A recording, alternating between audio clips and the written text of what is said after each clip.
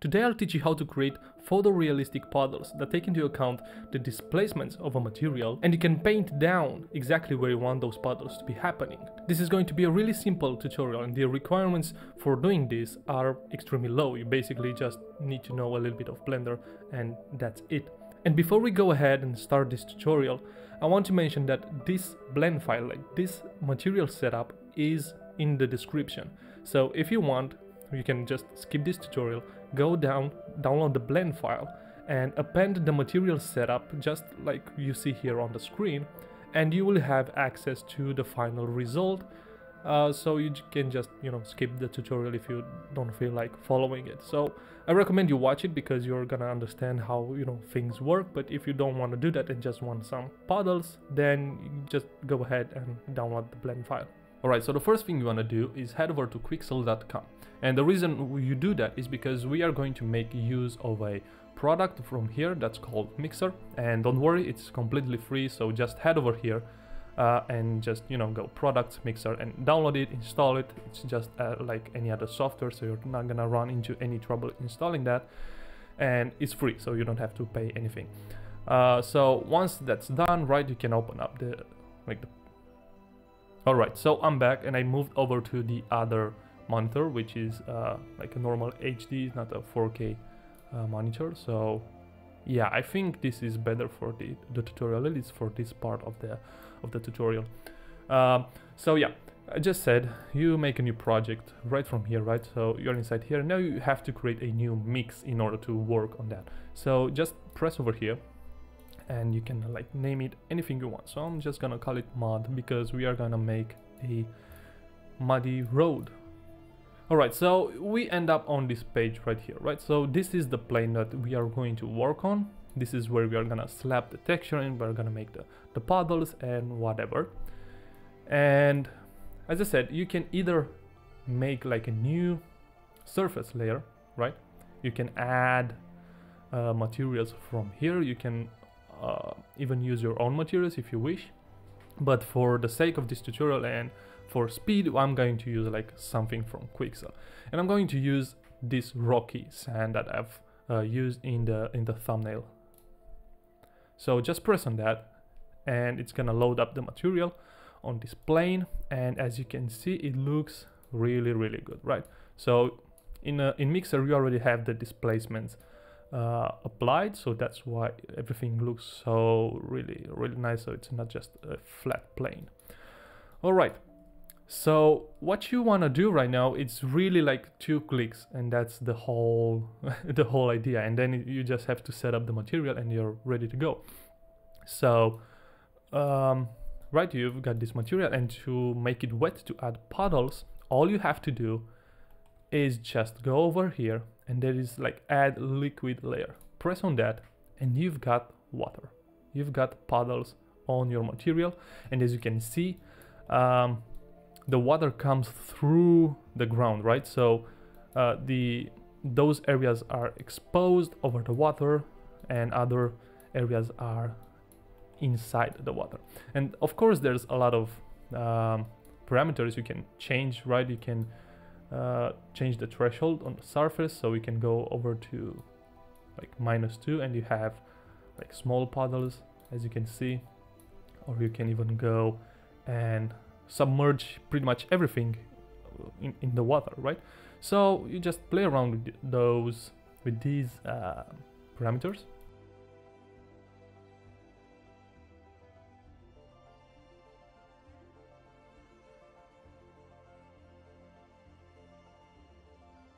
Alright, so you've got this, you've got the puddles setting.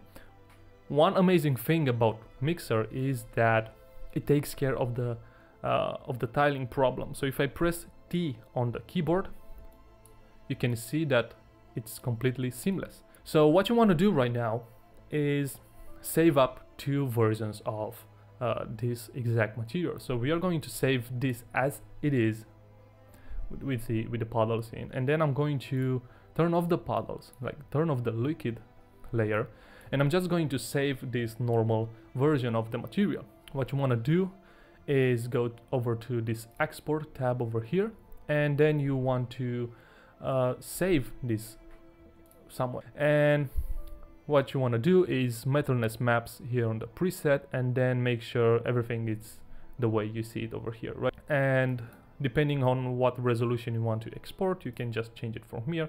256 is really low, so maybe we go with a 4K. Put the new directory right over here, and maybe let's call this like dry, and go back to layers, and just turn off the visibility for that liquid, so we have the normal dry version, and just hit export once again and wait for the dry version of the texture to just be exported. All right, so we are now back in Blender, and we can start doing the actual setup for the material and all that cool stuff. So what I'm going to do right now is go Shift A and add a plane in here. Right, so I've got this plane. I'm gonna multiply the size by 2, so I'm just gonna press S and 2, and then Control A to apply rotation and scale, just so everything is nice and normalized. I'm going to make a new material for this and call this, let's say, mud. Why not? And the first thing I want to do is go into edit mode, so press tab, and then I'm going to subdivide this a bunch of times. You can either press W to and have this like pop up in here where you can press subdivide, or you can press space and search for subdivide. It's the same thing. So I'll subdivide this a few times, maybe like this, right? I want a really dense topology on this plane, because one, we need all this detail in order to paint down the vertex data. So it's vertex painting, so you need a lot of vertices to paint on, right? It makes complete sense. And we are also going to displace this plane, and we need a lot of topology in order to displace properly. So I've got here like a plane with 8K edges. Just subdivide that like 4 or 5 times, and then jump out of edit mode. And what I'm going to do is go and actually add a subdivision surface to this guy, which will further increase the amount of faces it has, right? As you can see, we get more and more detail. So why did I do the subdivision and then the subdivision as a modifier? Well, because this modifier, unless you apply it, you don't have like the actual geometry accessible. So you can't do any vertex painting, because this amount of topology is not really real unless you go ahead and apply this. But we don't want to apply it because we want to be able to control how dense this is once we do the displacements, right?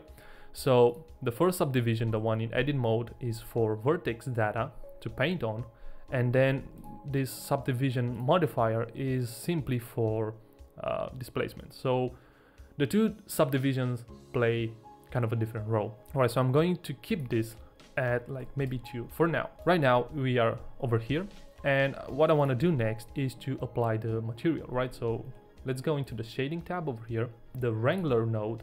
So if you go edit preferences and type in here Wrangler, you can just enable node Wrangler.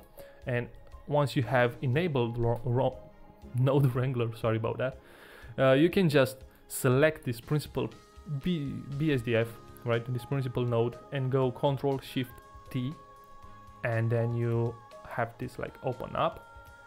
And what you want to do is head over to your textures where you save those 2 versions.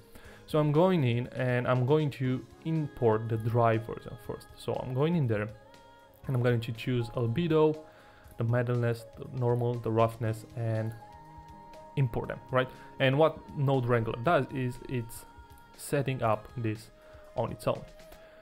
The only thing I want to do is make this texture a little bit smaller, so I'm going to go to this scale, and instead of 1 just go with 2, and that's all I want to do for now. Okay, so now that I know the subdivision level I want to work with, I can go into the shading, and what you want to do right now is move this material output a little bit out of the way, select everything that has to do with the dry version and just go Ctrl G. And now it's gonna put that into a group, right? You are now inside a group. So press tab to go outside, and all that other stuff is inside of this little node right over here.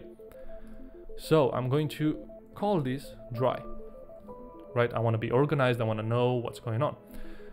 So that's dry. So now let's import the wet version. So I'm going to do Shift A and do a search for principled BSDF. So I just want another normal principled shader, and I'm going to do the same thing. Click on this guy, Ctrl Shift T, and I'm going to go for the wet textures now. So albedo, metaless, normal, you know, exactly what we've done previously. I'm gonna delete those because I don't like them. Make sure the scale is also set to 2 because we want to be the same as this dry version. First, you just want to do this guy, put it in the surface, and now select everything and go Ctrl G, tab to go outside, and now we are good. So I'm gonna call this wet once again, and we have the two versions, right? If I go and look at them, you can see we have the wet version, and like this is the wet stuff. And if I plug in the dry version, we have the dry version with no puddles, exactly what we wanted. So how exactly can we like switch between those? Well, we can use what's called like vertex data, vertex painting.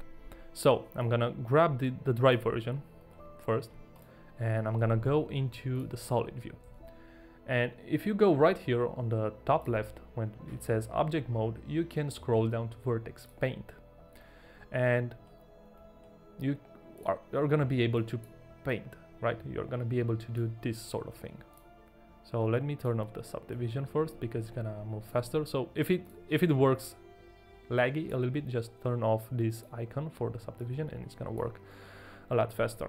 So the first thing you want to do is, you know, go to top view by pressing 7 on the numpad and just take like complete darkness, dark material. If you go to hex, you can just type in 0000 and press enter, and you're gonna get pure black, or just grab this little ball and move it to down. Okay, so I'm gonna make this brush a little bit bigger. You can do that by pressing F and, you know, moving your mouse left and right. And I'm just gonna make this whole plane be dark. And what's gonna happen over here is that wherever there is like this dark color on the plane, we are going to show the dry version of the material, and wherever we paint the white part, we are going to show the wet version. So let me make this completely black, and then I can just go back to object mode. And what you've done right now, when you just painted that, you created a vertex, some vertex data, and that vertex data is accessible if you go to this icon right over here, and you've got vertex groups, shape keys, and down here you have vertex color. If you do that, you will see that you have this one thing in here which is called call. We can just call it wetness if you want, right? So double click on that and rename it whatever you want. I'm just gonna rename it wetness. And what you want to do is pretty much we are going to mix do a mix between those. So in here, right down here in the shading panel, we do Shift A to add another node, and let's search for it. Just put mix, and you don't want the mix RGB, you want the mix shader, right? So I'm just gonna put this here with the dry version being in the first input and the wet version being on the second. And we are going to use this vertex, those vertex colors, this vertex data to drive the factor, right? To tell the computer where we want to show the dry version and where we want to show the wet version. So I'm going to do Shift A once again, press on the search and do vertex, and you're gonna end up with this vertex color right over here. And if you press in here, you're gonna see the wetness, which is this guy over here, right? So select that and then input the color into the factor, and you are pretty much done at this point. We just have to do the displacement, but first let me like show you how this guy works, right? So I'm going into the material view, and you can see we've got this the dry version. But if I go back into the vertex paint and change the color from pure black to pure white, so just bring this up over here. Okay, so pure white, as I said, and now just watch this. I'm gonna paint down with white, and then you're gonna see the puddles showing up. How cool is that, right? And they take in account the depth of the texture, right? So you can see I'm painting over this rock, but you don't get water on that rock because that rock is going to be above the water level, and you get the water just on the other side, right? So you can paint puddles just like this, which is really, really cool. Just look at that. I make puddles appear wherever the hell I want, and I've got like super control over it, right? And now if I want to get rid of some of those puddles, I can just press on that, go back to black, and yeah, we get rid of the puddles. Isn't that great? So I'm gonna paint some puddles down, right, especially here in the middle. I'm just gonna do like that, some nice puddles, right? So we've got some nice water in the middle, and now it's time to take care of the displacement, because we want the displacement to do the same thing. I want the displacement of the dry version to be on the dark areas, right? And I want the displacements of the wet version to be only on those white areas.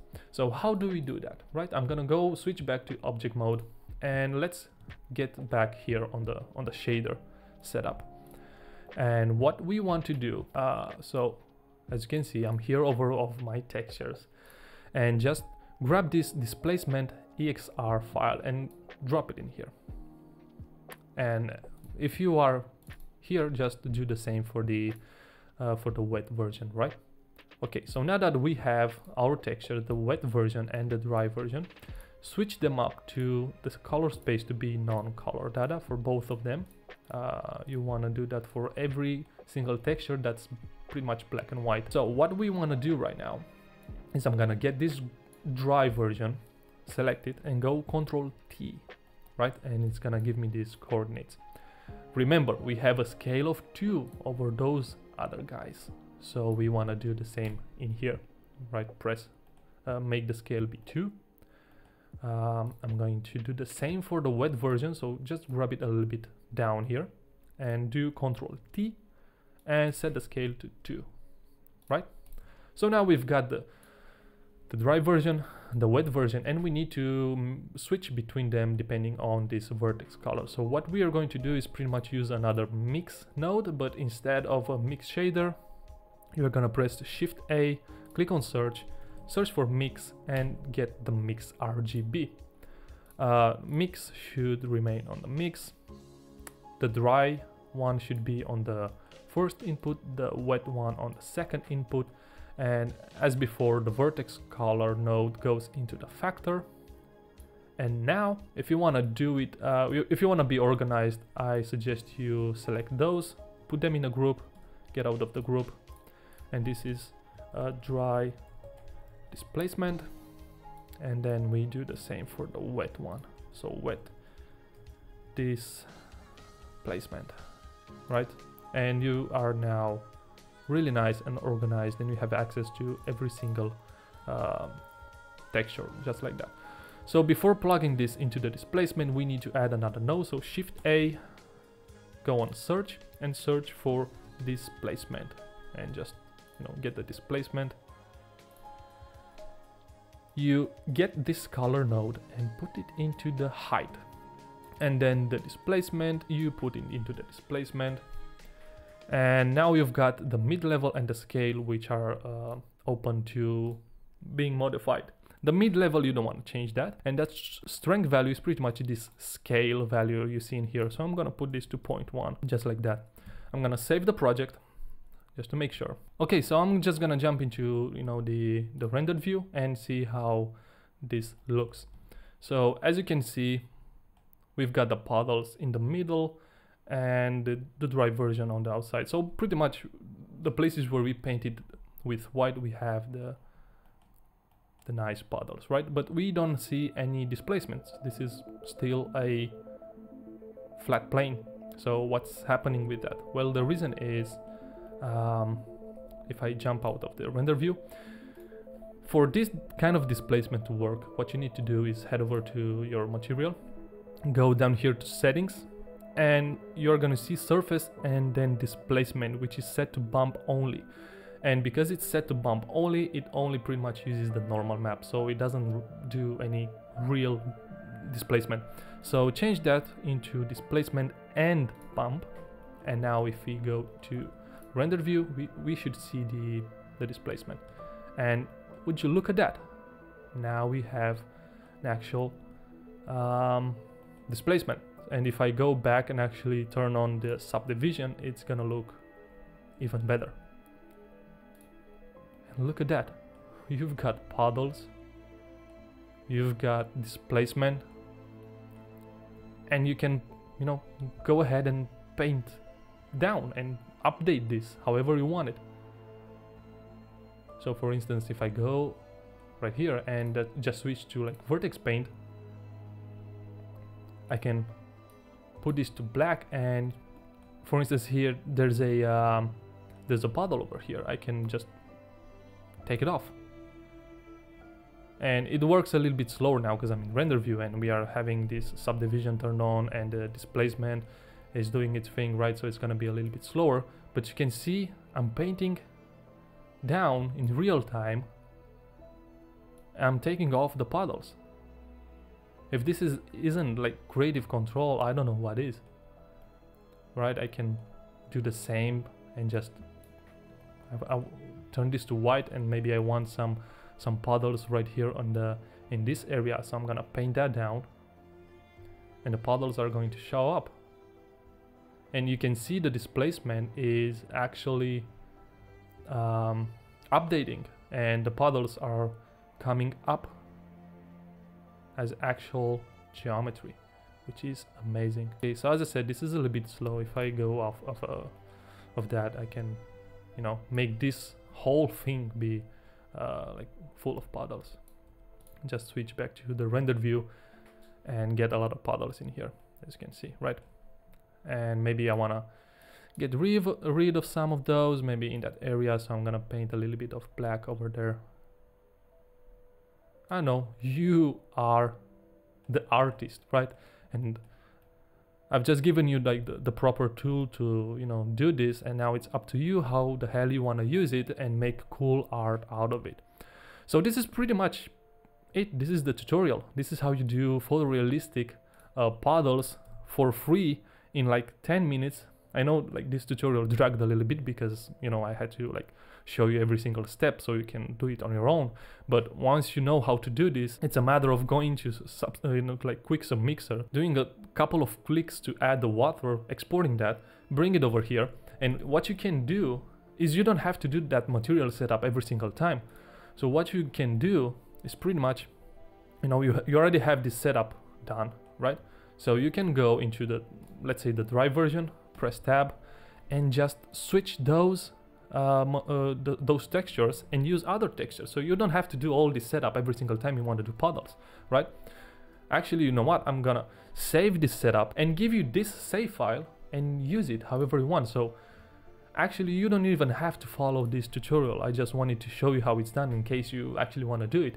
But what you can do is go down into the description, grab the blend file I offer for free over there, and then you can go into File, Append, right? And you're gonna have this puddle, that blend. You can press on that, and okay, it's not working right now because I'm inside that that thing. So if I were to make a new project like you would, right? I'm gonna go into File, Append, and I'm gonna go into the puddle, and it's gonna open this up. What you want to do is go to Material and just choose the mud material, right?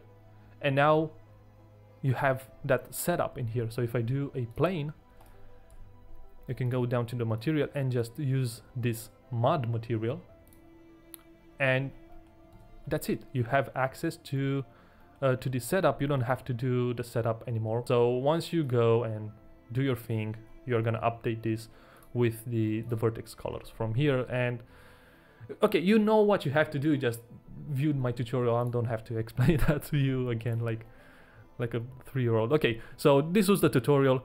You can go ahead and either copy the step-by-step what I've just done, or just go down to the description, download the bled file, go file, append, and do like the mod I just showed you, and then you'll have access to this. Just make sure you go onto quixel.com, download the mixer program to do the first part of the tutorial, and you're good, fam.